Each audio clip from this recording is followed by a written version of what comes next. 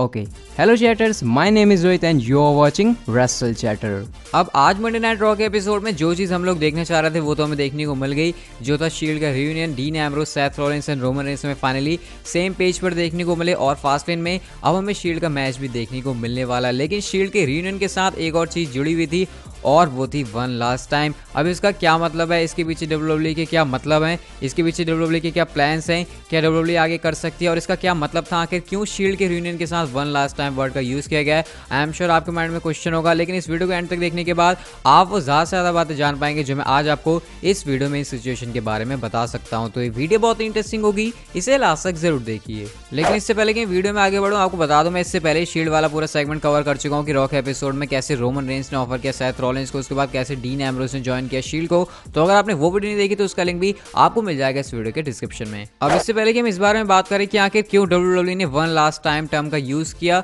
इससे पहले तो ये जान लेना जरूरी है कि वन लास्ट टाइम है क्या। जैसे कि आप लोग जानते हैं, रोमन रेंस के आने से पहले डीन एम्ब्रोस ने इस बात को ऑफिशियली अनाउंस कर दिया था कि अप्रैल में जाकर जब डीन एम्ब्रोस का कॉन्ट्रैक्ट खत्म होने वाला तो वो अपने कॉन्ट्रैक्ट को रिन्यू नहीं कर रहे और इसके चलते डीन एम्ब्रोस रेसलमेनिया के बाद डब्ल्यूडब्ल्यूई कंपनी को लीव करने वाले हैं, जो कि बात डब्ल्यूडब्ल्यूई की तरफ से अभी भी ऑफिशियली पूरी तरह से कंफर्म है। और अभी हम ये मानकर चल रहे हैं कि ये कोई भी स्टोरी लाइन का पार्ट नहीं है। लेकिन सडनली हमें देखने को मिलता है एक ट्विस्ट, और वो ये कि रोमन रेंस हमें सडनली देखने को मिलते हैं, जो कि किसी ने एक्सपेक्ट नहीं किया था कि इतनी जल्दी रोमन रेंस हमें रॉ की स्टोरी लाइन्स पर देखने को मिलेंगे। और इवन आज रॉ के एपिसोड में हम लोगों ने जिस तरह से देखा, ये बात पूरी तरह से कंफर्म हो गई कि रोमन रेंस लगातार फुल टाइम वापस आ चुके हैं डब्ल्यूडब्ल्यूई के अंदर। तो रोमन रेंस के आने के बाद जो सिचुएशन है वो सच में बहुत ज्यादा बदल चुकी है। मुझे नहीं पता डीन एम्ब्रोस की जो बातें स्टोरी लाइन का पार्ट है या फिर क्या है, लेकिन इसमें शायद हमें अब एक बहुत बड़ा चेंज देखने को मिल सकता है। तो इस तरह से यहाँ पर वन लास्ट टाइम का मतलब डब्ल्यूडब्ल्यूई ये कहना चाह रही है कि जो शील्ड का रियूनियन है वो आखिरी बार हो रहा है, क्योंकि डीन एम्ब्रोस अब डब्ल्यूडब्ल्यूई में नहीं टिकने वाले। और जैसे कि हम लोगों ने रॉ के एपिसोड में रोमन रेंस के प्रोमो सेगमेंट में भी सुना था,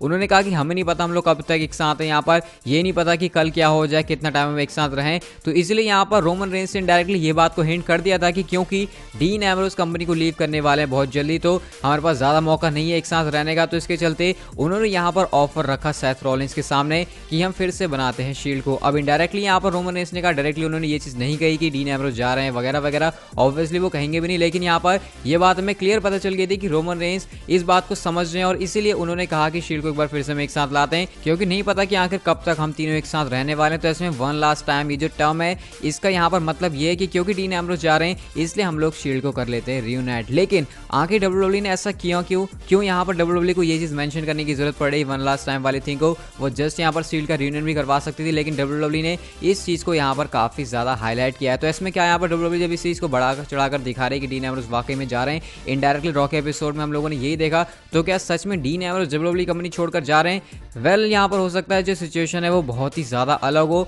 और हमें एक बहुत ही गुड न्यूज डब्ल्यूडब्ल्यूई की तरफ से देखने को मिल जाए, और वो ये कि डीन एम्ब्रोस कंपनी को लीव नहीं करने वाले। जैसे कि मैं आपको बता चुका हूँ कुछ टाइम पहले, रोमन रेंस ने कहा कि वो देख लेंगे, जब उनसे पूछेगा डीन एम्ब्रोस की कंपनी छोड़कर जा रहे हैं तो इस पर रोमन रेंस ने कहा वो इस चीज को देख लेंगे। और ऊपर से यहाँ पर रोमन रेंस के आने के बाद डीन एम्ब्रोस की जो बुकिंग है शायद वो वैसे ही हो जैसे कि डीन एम्ब्रोस वाकई में चाह रहे हैं, क्योंकि डब्ल्यूडब्ल्यूई से जाने का जो मतलब था डीन एम्ब्रोस का वो ये कि वो क्रिएटिव प्लान से काफी ज्यादा परेशान थे। लेकिन ये चीज हम लोगों ने देख ली कि रोमन रेंस के आने के बाद सडनली कैसे डीन एम्ब्रोस की बुकिंग में हमें चेंजेस देखने को मिल रहे हैं, और एकदम से जो उनका हील वाला कैरेक्टर था अब वो ऑब्वियसली हम कह सकते हैं जा ही चुका, क्योंकि उन्होंने शील्ड को यहाँ पर ज्वाइन कर लिया है। तो ऐसे में यहाँ पर जो अब पॉसिबिलिटी है वो ये कि डीन एम्ब्रोस कंपनी को छोड़कर कहीं भी नहीं जा रहे, और शायद डब्ल्यूडब्ल्यूई इस चीज को यहाँ पर जानबूझकर बड़ा चढ़ाकर दिखा रही है। वो यहाँ पर ऐसा जताना चाहती है कि डीन एम्ब्रोस कंपनी को लीव कर रहे हैं और इसीलिए उन्होंने वन लास्ट टाइम को यूज किया। लेकिन रेसलमेनिया के बाद जाकर हमें एक बहुत बड़ा सरप्राइज मिलेगा, जब सडनली हमें ये पता चलेगा कि डीन एम्ब्रोस अब कंपनी छोड़कर नहीं जा रहे और उन्होंने डब्ल्यूडब्ल्यूई के साथ एक नया कॉन्ट्रैक्ट साइन कर लिया। हालांकि उस समय पर ऐसी बातें हो सकती हैं कि ये स्टोरी लाइन का पार्ट है जो भी कुछ था,